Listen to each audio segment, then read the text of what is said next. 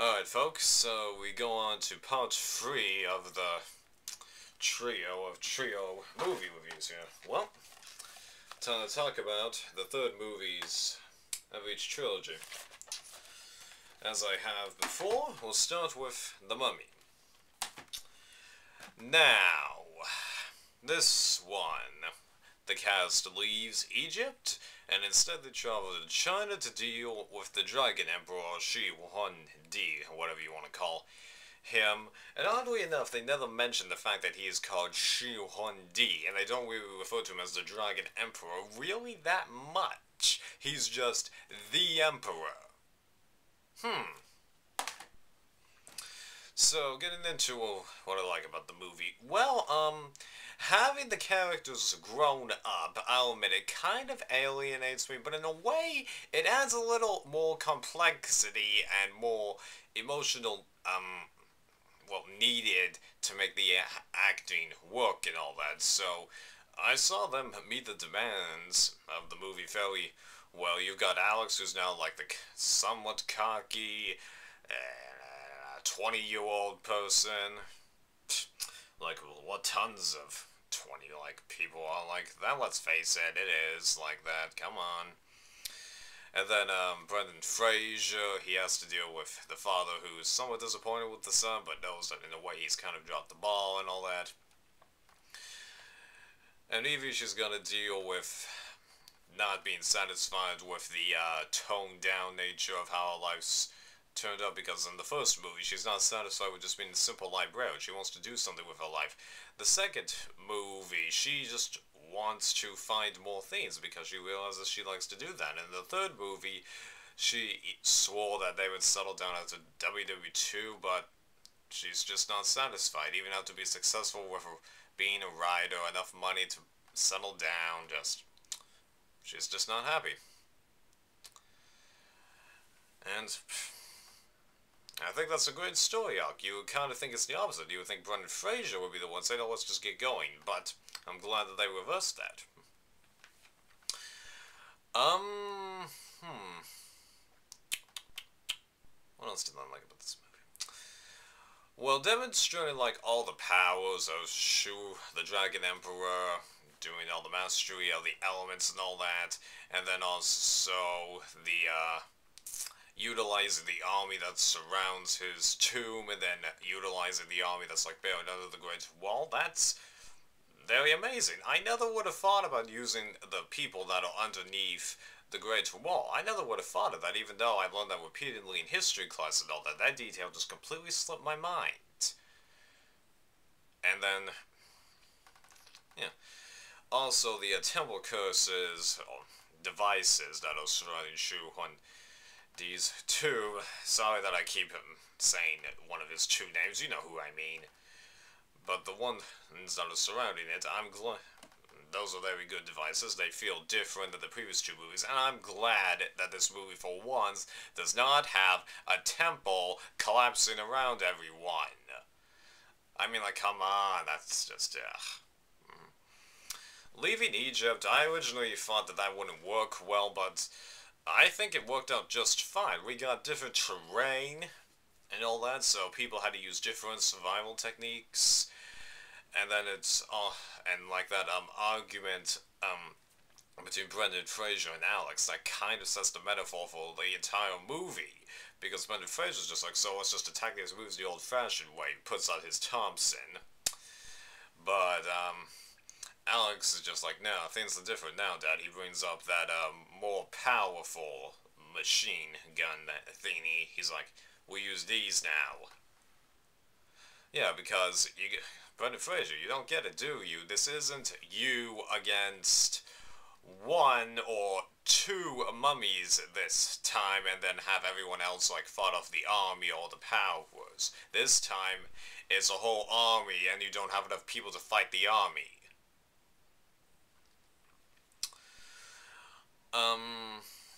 The adding of the witch, I forget her name, and her daughter, Yin, Young, I don't know, I can't pronounce these names, sorry, I just suck at names. They're adding to the plot, that's not bad, it does help tie together all the curses because it gives you someone that you, well, know into the plot. And honestly, I'm surprised that they didn't say that the witch died at the beginning of the movie and not have like a brotherhood of followers, which is something that you would expect that they actually have her there. Impressive. And then that snow battle in there. Yeah, I enjoy that. And also those Yeti. Ooh, yeah. Good stuff. Um, and the whole action sequences that take place in Shanghai. For once, there aren't any jokes, and they utilize the done terrain. It isn't totally confusing and random. The villains all act predictably, and very enjoyable. Uh, and also the way all the concluding bits tie in. I feel like they wrap the characters up appropriately in a way that doesn't seem cheesy at all.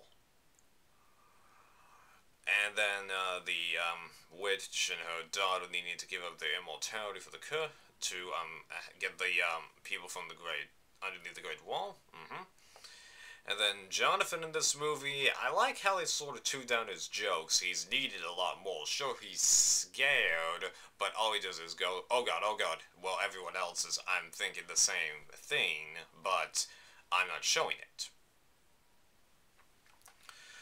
I think that wipes up the positives, so let's talk about the negatives. Well, you have to be honest, this movie feels different. It isn't a bad different, but you know, you just get used to one atmosphere, and this isn't a complete negative. It's just possible to say that this movie, like Mummy Returns, is more for the eye candy.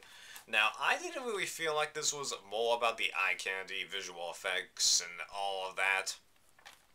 I thought this had a good story embedded within the visual effects. Mummy Returns wasn't bad at that, but you could tell it relied a lot more on the visual effects, while the first movie didn't rely on that at all. Because the plot of the movie was enough, you could easily write out the visual effects. Here, you understood the visual effects, but the plot is still very good. Oh, and we got the battle between armies that we were dying for, because in Mummy Returns, you know, the jackals just disappear before they can attack the temple guys. So back to negatives. In the High Sierras fight and all that, okay, this is just the biggest thing that I hate about that entire fight. Why the hell didn't you guys blow up the damn bridge? Why? Huh? I mean, like, because you didn't, all the Chinese guys were able to, like, get over there. You wasted most of your ammunition trying to fight them, so you weren't really able to blow up the tower, which is what you wanted, and just, oh my god, I mean, like, how did you guys done that? The Dragon Emperor would have had to, like, you know, master the elements to create his own bridge across, or he could just, I don't know, jump the gap, and then everyone else would just have to shoot a couple of, just shoot all the Chinese people that are on the other side, unable to help them, so it will be just the Emperor. Oh, come on! Why didn't you guys blow up the bridge? Why?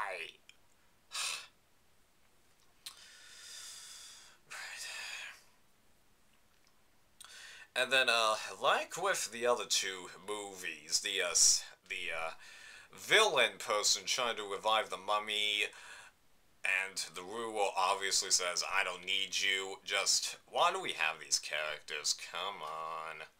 And the way that that general guy went out was stupid. I mean, like, his companion grabs onto him, and then he says, let go, but she doesn't, and they both get crushed by gears in the Great Wall. And wait a minute, how are there gears in the Great Wall? And that didn't even look like the Great Wall. I mean, like, we got several shots of the Great Wall throughout the movie, but that didn't look like the Great Wall. I'm sorry, it didn't. And also the fact that the, witch, I keep forgetting the name, I'm sorry, died and all that. Oh, come on. I mean, who didn't see it coming that either her or her daughter died? Come on. It was just so obvious. It's just, I've watched enough movies to tell that one of them was going to have to die. Hmm. And I gotta be honest, the chemistry between Alex and Yen just. I mean, like, it's managed okay, but you gotta admit, there's the standard cheesy awkwardness, and Alex is just like, besides, you're not my type. Uh, Almost every time someone says that in the movie, they actually are attracted to that person. And the whole bit about be, that she can't be with Alex because she can't live forever. Alex, come on. Isn't it obvious? She's gonna stay that age, a year or two younger than you, forever. And then also, how did the witch and her daughter get that immortality? How? What did the Yeti do to help? No, no, no, no, no. Oh, sorry. They were by the pool of eternal life. I'm sorry. And two final dislikes. Um, what's up with not, shooting the top of the tower off or just trying to do it so he can't set the eye in there, and then saying that mummies were later found in Peru? Really? You had to? Yeah.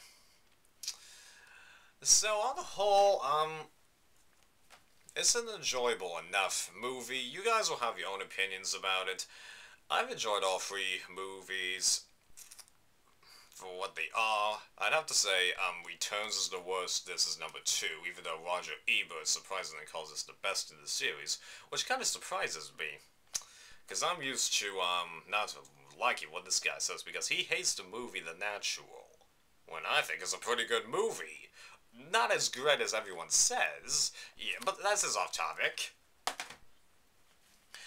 So, I think I'll give Tomb of Dragon Emperor 4 out of 5, even though I think the rating might change over time, and I don't think I'll be watching it anytime soon and all that. This is a movie I'm gonna go years without seeing, and like the 2 other movies before it.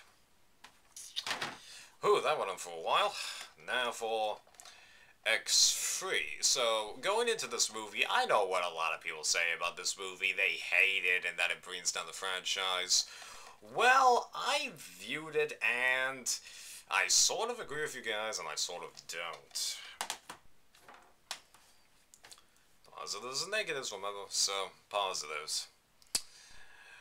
Well, first of all, we do learn what the heck was up with Jean Grey, which, in a way, sort of makes sense, how in X2 she was going, and all that. I actually felt some emotion for Cyclops in this one, unlike the other two, so I was glad to at least have one moment where I'm not looking at this guy going, eh.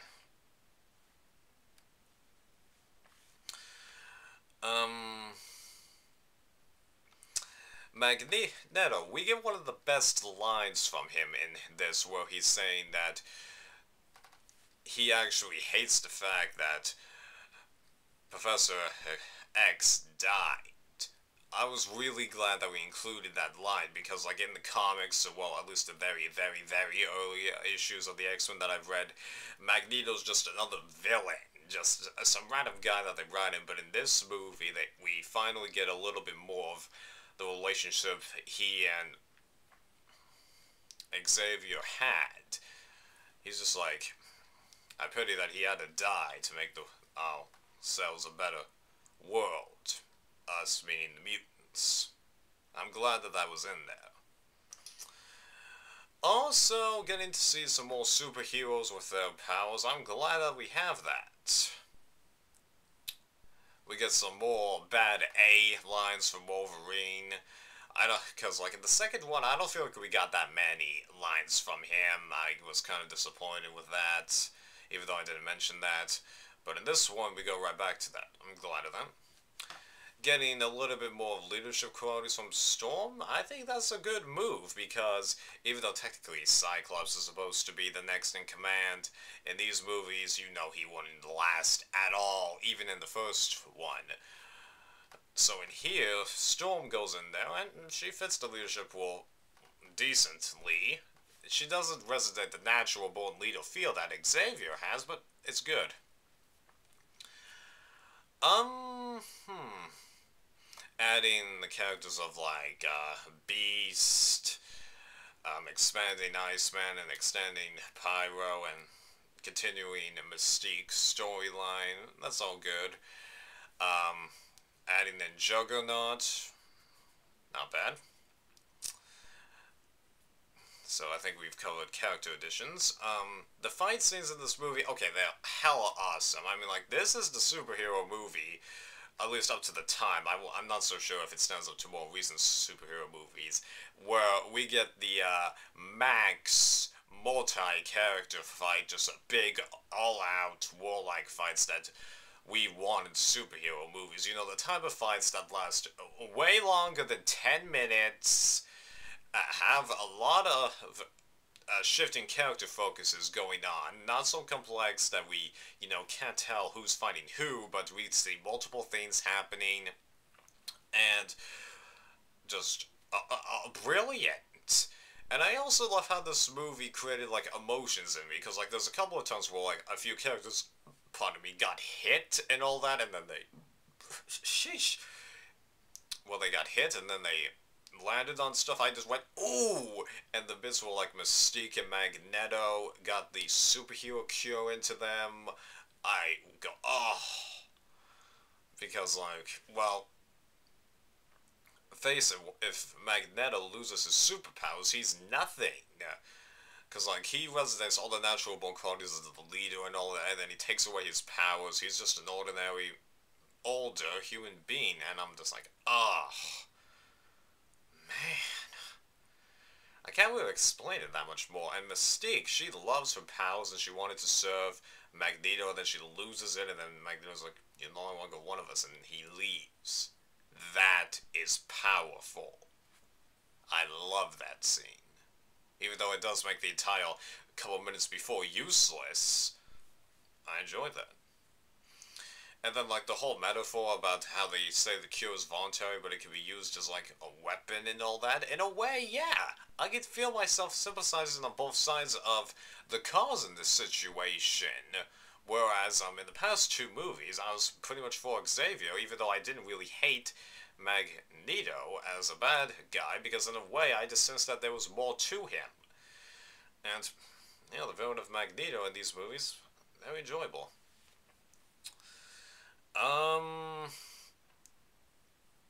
How, like, the army is defeated and all that, it's enjoyable. All of those scenes, Magneto, Juggo, not Pyro, Jean, all done well, and all the other guys. Anything else I want to comment on? Oh, and I love how we continue to get some more of, like, the younger X-Men, Iceman, Rogue, Kitty, the girl who walks through the walls, and how we also get some more out of Rogue, because I really like Rogue. Okay, moving on to the negatives. Well, there's some nitpicks and some really glaring issues. Well, first of all, let's tackle the nitpicks. It seems like Kitty's changed hair colors. Because I could have sworn in X2 she was more blonde or brownish, and here she's got darker hair. That's just a mild complaint. Also, I'm kind of surprised how there's only 6 willing X-Men to do anything. Well, 7 if you include Angel. I'm just thinking that there could be a few more people willing to help. I mean, like, we don't really feature anyone, but I'm just kind of complaining. I'm surprised that, like, Magneto willingly throwing away Mystique is just that simple. He's just like, I only want the mutants to help, even though she was a mutant, and she is his most devoted follower. She was with him from the beginning. So I'm just surprised that he's willing to throw someone out like that much. And then, Xavier not telling anyone about, Jean Grey's powers, why didn't you tell anyone? Now, not telling Wolverine, I get, and not telling Cyclops, I get, but why didn't you tell Storm? But wait, wait. Jean could have read their minds or done something to their minds. Sorry. That makes sense now. Where did all these classes of superheroes come from? That sounds like something that was purely taken from the comics. And also the same thing with the simulation room and the Sentinel bits. Even though they aren't mentioned really by name, it just seems like they're just there because they're in a comic book. And also, like, the, Jean Grey turning into the Phoenix thing, I mean, like, there aren't that many other ways to do it, but it seems like in this movie, it just really is there because of a comic book thing. Same thing really with this movie, in a way.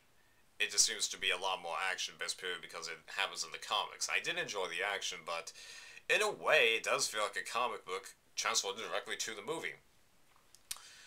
This new president of the United States, I don't like this guy. The president in the first two was better, way better.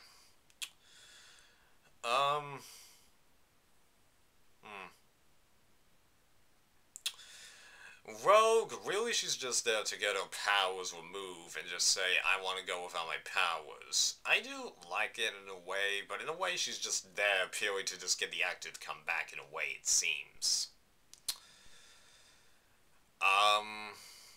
Cyclops, he's really in this movie just to be killed.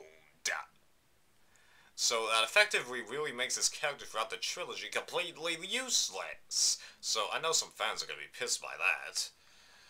I think Magneto could have possibly done a little more to try and stop Jean from killing Xavier. And also, why does Magneto send half his darn army to be, cured and all that? You're just wasting troops. And it also seems like he has more people than they actually show in various shots, because, like, when he's clearing the cars on the, Golden Gate to get to Alcatraz and all that, I did a head count, and I could tell based on the amount of people that there was about 60 of them. Now, about 30 get shot as they're running out, and he describes them as the pawns. He then sends everyone else to get out there. There's at least 45. I didn't count them, but you can get that feel.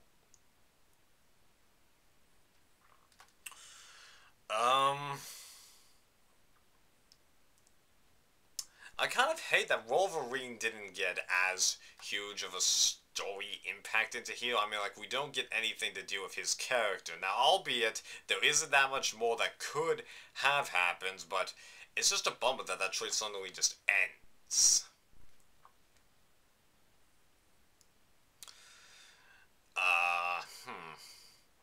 Angel, well, his character in there is virtually useless. I mean, like, he's doing it for basically the opposite of Rogue in a way, but I just don't think that character had any real meaning. I mean, like, it's there just to show him trying to scrape off the wings, resist his father, say, I heard this was a safe place for mutants, and then save his father. You could have done without that. You could have just had the guy be a scientist. You just could have. Okay, there's a couple of other nitpicks in here, but I'm sure I'm not the only one who has these nitpicks. Yeah. So, I don't think this movie is as bad as people out there say it is. Do I think this movie ruins the franchise? No. Is this a step down from the other two? Hell yeah, it is! So, I'm gonna rate this, I think, on a critiquing level. Okay, I'm gonna give this 2 ratings. A critique and turning my brain off. Critiquing level 3. Turning my brain off, just having a fun time, which is what I wanted from the X-Men movies to begin with, 4. Criticize me all you want. I know this is a step down from the other movies, but this isn't a piece of beep, like a lot of you say it is. In my opinion. But then again, I haven't read as many X-Men as pretty much every single person who calls this movie beep. Okay, you gotta admit that's a fair statement. Okay, 2 down, or 8 down, 1 to go. Transformers Dark of the Moon. Well, this was a pretty interesting bag to me. I was expecting this movie to be, like a bit of an improvement from Dark of the Moon, like a lot of people seem to think it is. After all, this movie made $1 billion.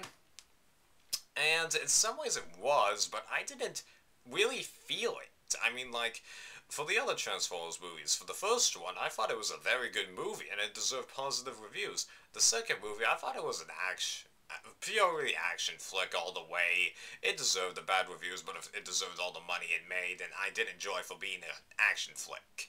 This movie, I was told that, it would be better, it has a bit more of a plot to it and all that, and yeah, it does have more of a plot to it, but I didn't exactly get the biggest feel that this movie was better. It's odd. I can't really explain it. But, well, let's get into the positives. First of all, I love the fact that Sam's parents don't really show up in this movie that often. I mean, like, they're annoying. They don't add anything. But, yeah. I just love how they were tuned down.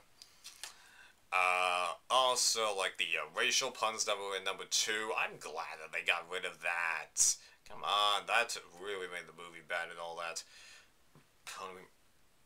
Also, I like how in this one, Sam's girlfriend, Carly, is a little more important to the story. I mean, like, Megan Fox, she did add some complexity to the story, because in the first one, she's got the criminal past and all that, and she helps drive Bumblebee around, and also trying to give Sam a bit of a companion other than Bumblebee. And then in the second one, Sam's just losing grip of his life, both on, like, everything, and she's one example of that, so it's helpful.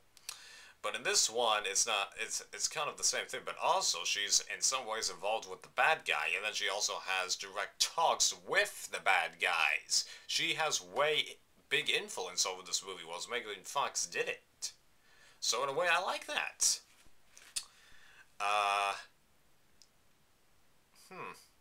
Also, I love how Shia LaBeouf has to get into, like, some more violence in this movie. I like that, because in the first 2 movies, he has to get himself out of trouble, and then he grabs a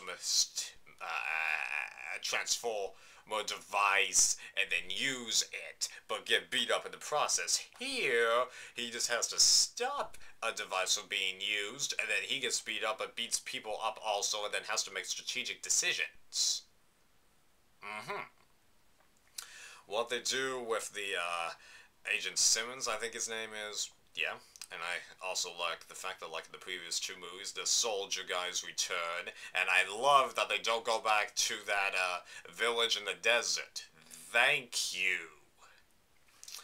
The action scenes in this movie, brilliant. This is the Transformer movie with action scenes that are just extremely good. I mean, like, here they last a little bit longer than 10 minutes. Well, actually, no, way longer than 10 minutes. Heck, they take up, like, almost an entire hour of the movie with all the fending for their lives scene and distress. So, that's all handled well. Just that whole Chicago thing, yeah. And the building thing, the Autobots, what they did with them is just as good as the other 2 movies, I feel. Optimus Prime delivers more speeches and all that. They make it seem like they leave, but they actually don't leave. I knew they were going to come back, but I couldn't give you a reason why. And although I did notice that one of the rocket tubes, appeared to be a bit more intact than other parts that were blowing up, I didn't give it any thought. And then they revealed that that's what it was, even though they didn't give it any more screen time. You just noticed that it was one more part than was intact.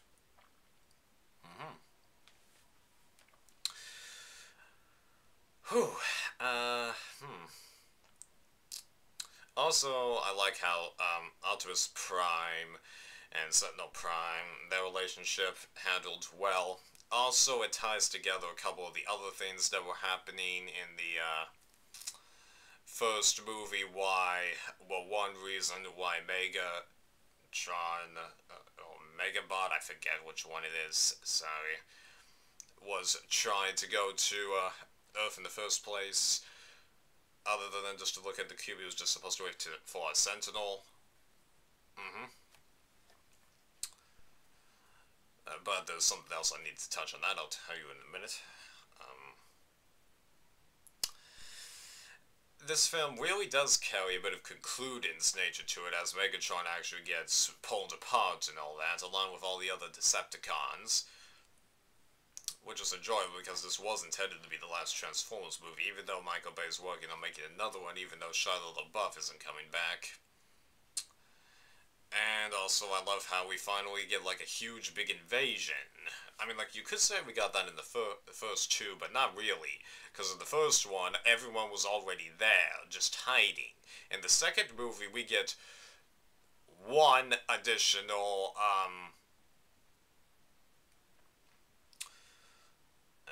Decepticon, and then likewise everyone else was already there.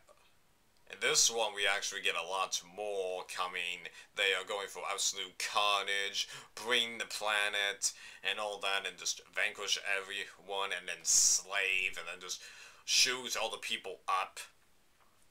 But I think that's enough of the positives that I've got to address, so negatives. So I said that this movie kind of explains why Megatron was going to Earth. Yeah, it does explain that, but here's one problem. There's a big plot hole, because it shows, because the way that they're describing it is that Megatron went to Earth first, one to see if he could locate the Allspark, and then to wait for Sentinel. That's what it basically seems like. And then the Sentinel's ship escapes during the war, and then crashes onto the moon. So you would, even though that wasn't the intention, so you would think that they were able to meet up, but here's the problem. Sam's great-great-great-grandfather finds Megatron buried under the ice in 1897. Sentinel's ship crashes into the moon in 1961. That's 65 years later. Or 64, one of the two. So, why does Megatron want to wait 64 years before Sentinel shows up? It doesn't make sense. So there's a big plot hole. And then also, if Megatron was going to wait for Sentinel and all that, why didn't he do anything with the Fallen? And then Optimus Prime repeatedly mentions that he and Fallen are the last Primes, but Sentinel Prime was still alive. I mean, like, yeah, they thought he was dead and all that, but given what they show in the movie, they showed all the Primes being there. The 4 Primes, that Cocoon, the Thing, Optimus, and the Fallen. They don't really mention that Sentinel is there also.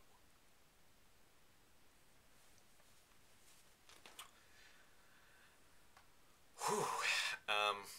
Also, I feel like couldn't the people have realized that Sentinel was a little bit more important than that a little earlier, perhaps? Also, even though I'm not really a big political supporter and all that, actually, never mind. I'm just gonna rant about people not looking like the way they're supposed to, but of course you can't make people look the way they're supposed to on real life if you're gonna base them off real life characters. Why am I gonna complain about that? It's stupid. What else? I don't know, it just felt a little harder for me to connect to the characters for some odd reason. Although, I'll admit, one reason could be was that, I watched all 3 of these movies back to back to back, so it could be I was just brain dead, I'm not sure.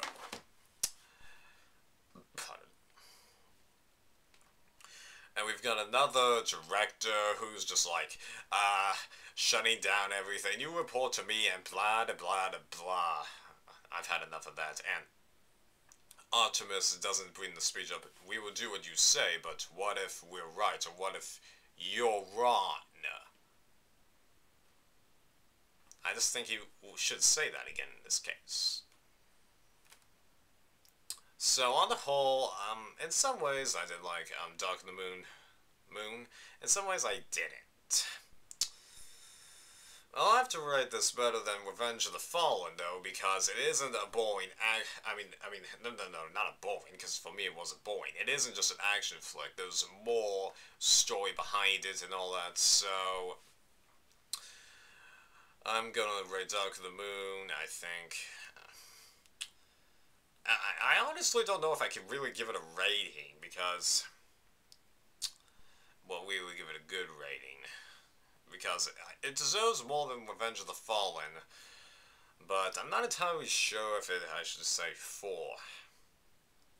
What the hell, let's just get it over with. I'll give it 4, but I just feel kind of uneasy about it now. It could be that I just need to watch the movie again to kind of appreciate it a little bit better, so I am willing to do that. Oh, and here's something that's interesting. Apparently Sentinel Prime is voiced by Spock himself, Leonard Nimoy. I'm shocked by that, because that did not sound at all like him. At least in my eyes. Well, that finishes up the Mummy, X-Men, and Transformers trilogy of reviews. Hopefully you guys enjoyed seeing all 3 of these videos, and that you just think I'm doing good with these review things. And let me know if you would prefer that I actually review movies in a trilogy like this, where I do one for each trilogy each time, or if you would prefer I just talk about one trilogy of movies per review, that kind of a thing. I'm considering going through with this, even though I know I've only got a couple of subscribers right now. Well, see you next time.